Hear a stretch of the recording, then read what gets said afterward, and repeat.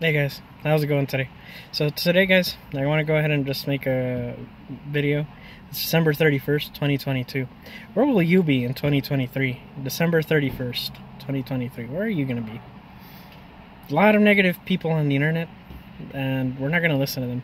We're going to stop watching their stuff, and we're going to go ahead and lay out goals, because truth be told, you could spend all that energy sulking, complaining, and feeling sorry for yourself, or you could ditch all that negativity and say, alright, let's go ahead and go to the drawing board and let's see what we're going to be in 2023. Let's go ahead and you'd be surprised. A lot of people underestimate where they could be in 5 years. A lot of people underestimate where they could be even in a year from now. So, you might have goals, whatever it might be. Financial goals, maybe their relationship goals, maybe their, different types of goals.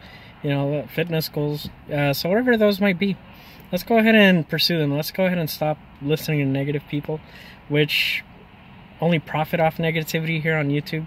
They have a large following and they're only making money off people's, sadness. And that's not where I want to be. You don't want to be there. So let's go ahead and do something.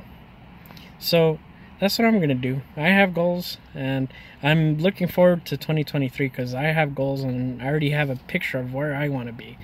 Do you have a picture of where you want to be? That's what I want to go ahead and just talk about. So let's go, setting out realistic goals, I mean, of course, I know you're smart and you're not going to be setting unrealistic goals, excuse me. If you're 5'1", and you're 35 years old, of course you're not going to say, I'm going to play center for the Lakers. I'm sorry, but it's probably not going to happen. I hate to burst your bubble. Maybe something more realistic. Maybe you want to join an amateur basketball league.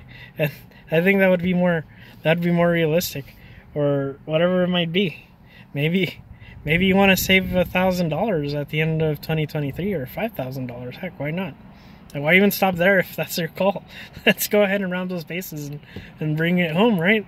So let's go ahead and move forward, guys. So, maybe you want to lose some weight at the end of 2023. I know that's so stereotypical of a New Year's resolution, but it's not a bad one. I mean, and I know a lot of people are focused on aesthetics of how they're going to look, when it comes to fitness. But how about this? How about not having diabetes? How about not having high blood pressure? How about not having some sort of health problem? That sounds good to me. Heck, that is enough reason to go out there and exercise. If that isn't enough to motivate you, I don't know what it is.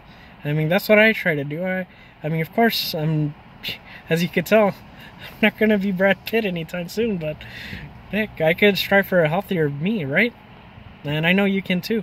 But one of the things I want to go ahead and just mention is that also there's a lot of goals. Maybe you're seeking whatever goal it might be. Let's go ahead and find a way. Let's go ahead and get out there and start making goals. Heck, you've seen enough information out there on YouTube. You know what's supposed to be done. You have all the information. You're a capable human being, and you're not stupid. You're a person of average intelligence, and you could accomplish those goals. I mean, I know maybe you're going to school, maybe you want to complete that degree, maybe you have a goal of whatever it is. Let's go ahead and start making those goals. Let's go ahead and stop watching so much YouTube. I know it goes against even my own interests, right? But heck, let's do something. Let's go ahead and move forward, guys. So that's going to be my message. Let's move forward.